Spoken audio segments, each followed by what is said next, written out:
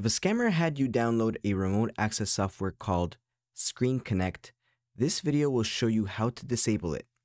These types of remote access programs can run on your computer without you being aware. Scammers will use this to steal your identity, passwords, or other credentials.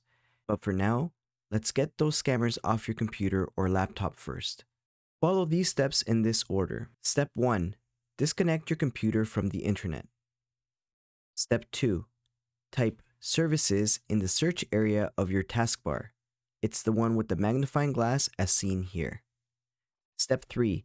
In the services window, under the name column, look for ScreenConnect Client. Step 4. Right-click ScreenConnect Client and you will see a drop-down menu, and in that menu you must choose Properties. Step 5.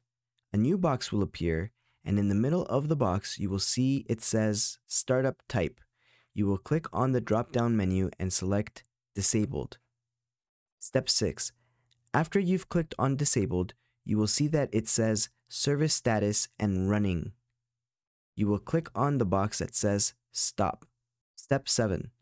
Once it says Stopped, click on Apply and then OK, and ScreenConnect will now be disabled. Step 8. It is now safe to turn your internet back on and connect with your computer. Following these steps as outlined, you will be able to disable the access a scammer has to your computer. Keep in mind, as long as your internet connection is on and you have not disabled ScreenConnect, the scammer will be able to see everything you're doing. If you found this video helpful, please make sure you share it. Thanks so much for watching.